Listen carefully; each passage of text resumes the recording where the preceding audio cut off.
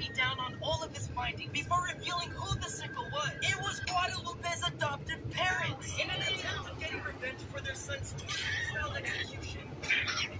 Tabitha and her husband Ethan tried starving Jamal by collapsing his primary food source. Jamal has now officially been a victim of a hate crime, and I'll be damned to let that slide. Wasting no time.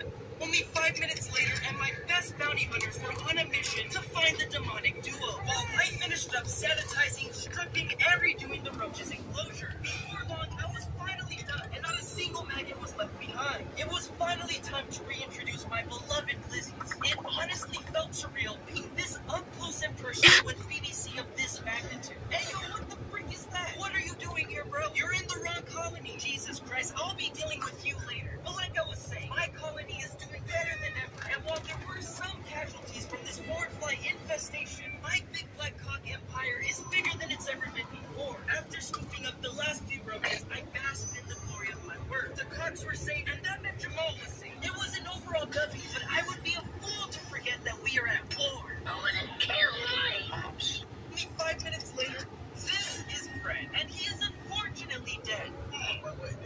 You see, I got Fred only a week ago, and this mother trucker has already died. Well, to be fair, Fred was a still mature male, so I didn't expect him to live too long. In fact, the exact day I got Fred, I threw him in with his sister Cleopatra, since I knew Fred was coming towards the end of his life, and it would